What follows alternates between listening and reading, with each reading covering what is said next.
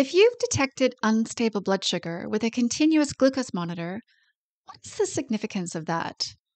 Does it mean insulin resistance? Does it perhaps even cause insulin resistance? The short answer, if you're a young woman, is probably not. And in this episode, I'll explain why.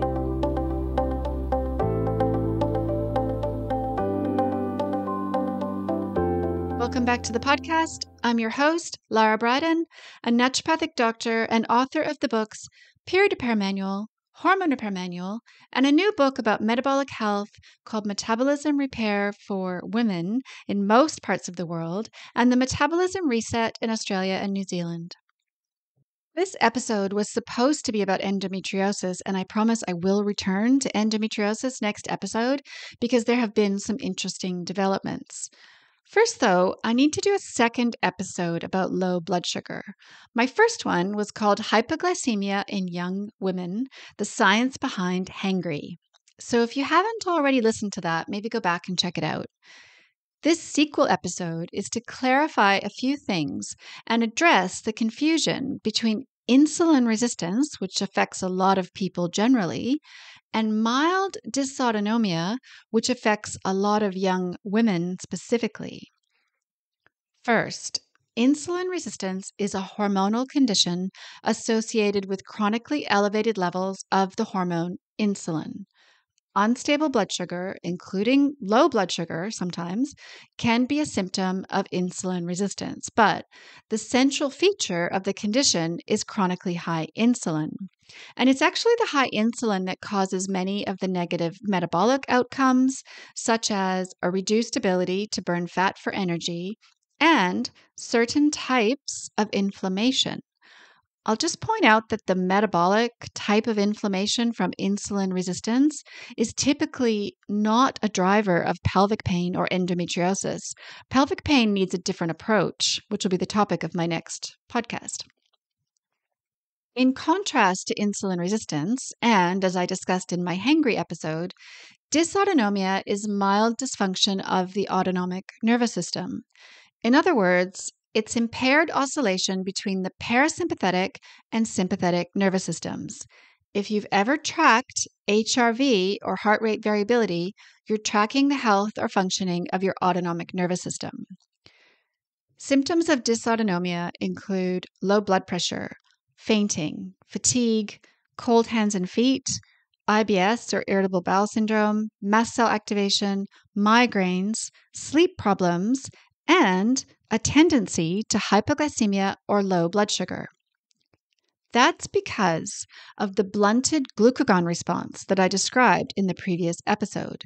So it's a situation of having less glucagon to push up on blood sugar paired with a steeper sympathetic activation or a bigger rush of adrenaline in response to that hypoglycemia. Now, although anyone of any age can experience it, dysautonomia is way more common in young people because, surprisingly, autonomic function doesn't fully mature or stabilize until about age 25. Young women are particularly vulnerable thanks to estrogen's vasodilating effects and various hormonal aspects of the menstrual cycle. As a result, many teen girls and women in their 20s are prone to mild dysautonomia, to the point that it could almost be viewed as a developmental stage or part of female puberty. So most women will outgrow it, but not all women, of course. Dysautonomia can persist later in life, especially for people with hypermobility, which is closely associated with autonomic nervous system dysfunction. Alternatively, dysautonomia can emerge later in life as a result of things like viral infection or reactivation, surgery, inflammation, injury, trauma, or the hormonal transition state of perimenopause. In fact, dysautonomia and mast cell activation are common mechanisms of some perimenopause symptoms. Dysautonomia is a big topic, and so is treatment for it.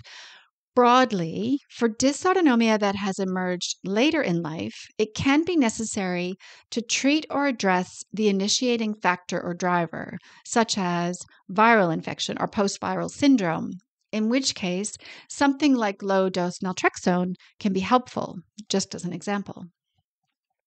Plus, you want to think about general support for the autonomic nervous system, including electrolytes. I discussed that in the previous episode. And nutrients for the parasympathetic nervous system, such as magnesium, choline, and pantothenic acid, and signals of safety, which are all the cues or signals that tell your autonomic nervous system that you're safe and okay. They include things like connecting with people, spending time outdoors, getting a massage, and eating nourishing food. As mentioned, the autonomic nervous system is strongly affected by female hormones, so it may also be necessary to address a menstrual cycle issue or get off hormonal birth control, for example.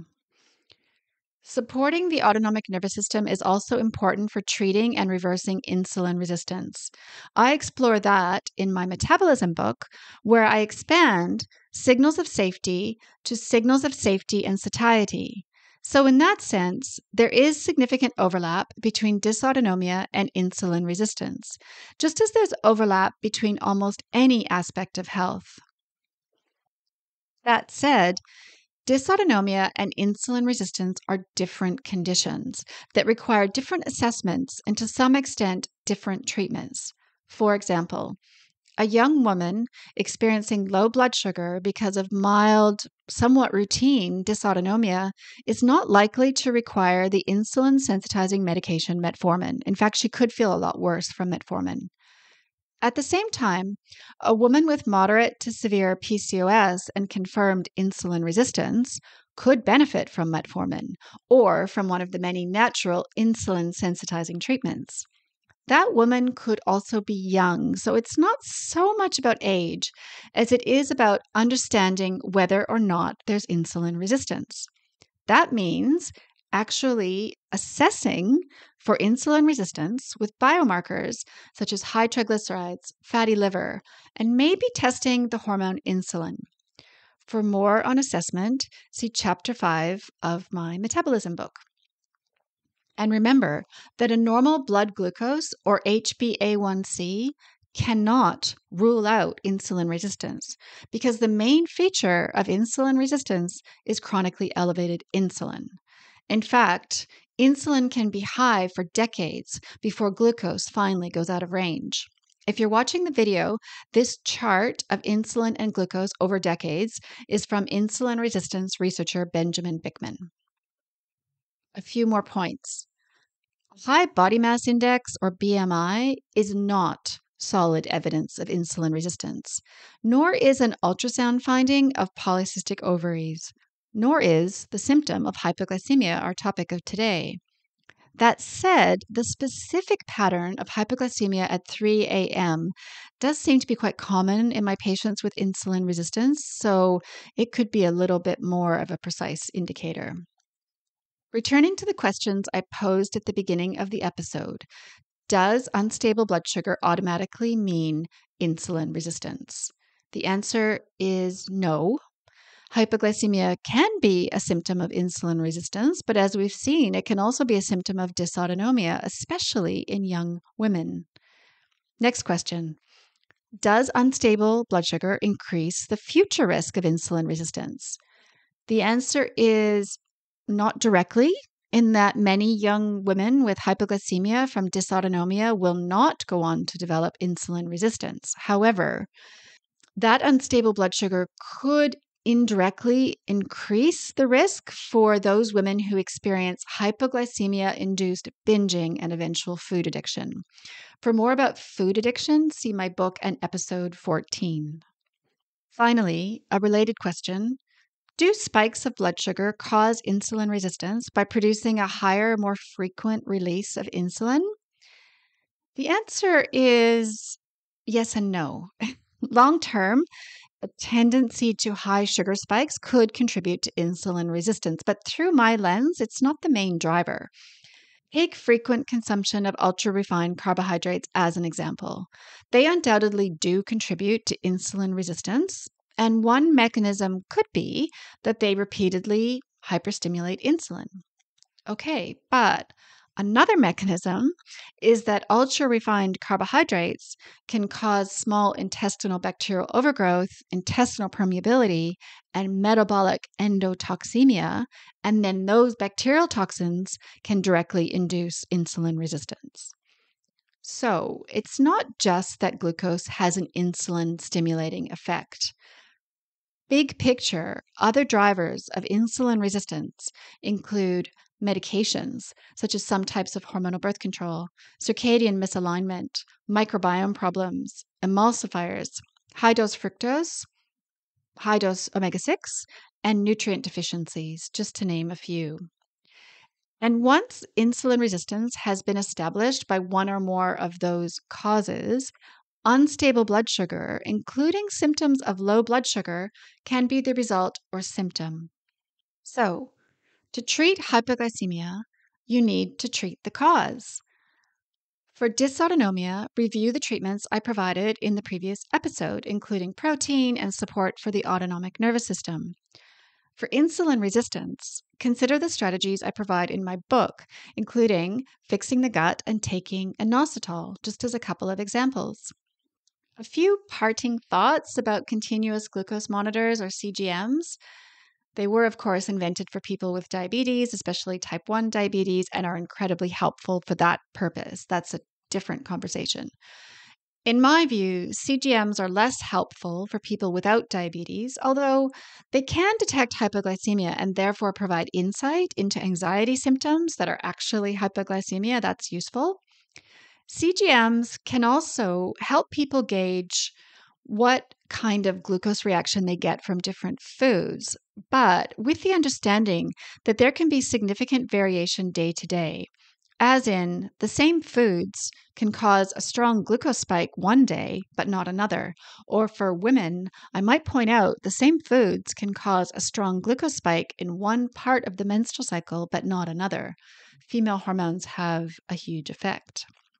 For that reason, I'm honestly not convinced as to the value of glucose monitors, and my observation with patients is that hyper-focusing on blood glucose or trying to micromanage it can cause anxiety. I hope that's been helpful, and I'll finish with this. With almost any symptom, particularly a hormonal symptom like low blood sugar, a great place to start is to support or regulate the autonomic nervous system. For a fascinating deep dive into dysautonomia, hypermobility, and mast cell activation, check out a presentation by Dr. Andrew Maxwell that I'll link to in the show notes. It's quite technical, but also very illuminating. And thank you so much for listening or watching. Please share and leave a review. You can also leave a comment on the YouTube video, on the blog post associated with this episode at larabryden.com, or in my forum on the topic I'll create for the episode. And I'll see you next time for the promised discussion of endometriosis and persistent pelvic pain.